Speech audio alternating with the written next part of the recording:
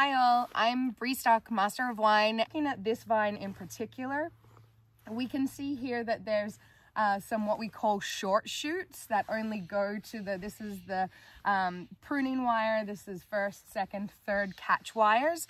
Generally speaking, we don't want to see fruit hanging on wires that are less than the second wire. So these would have had the fruit dropped on them because they likely wouldn't have been able to support the ripening and health of the fruit. What I'm also seeing in this vine is that we're seeing pretty large spacing between our buds.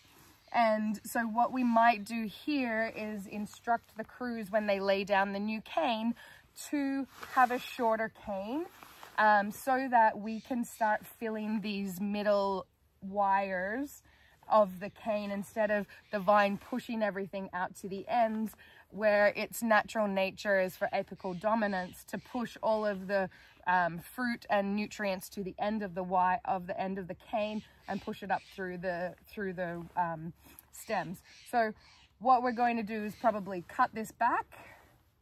The new cane that we're laying down, we'll have a shorter cane so that we can fill a shorter amount and we're not putting as much stress on the vine.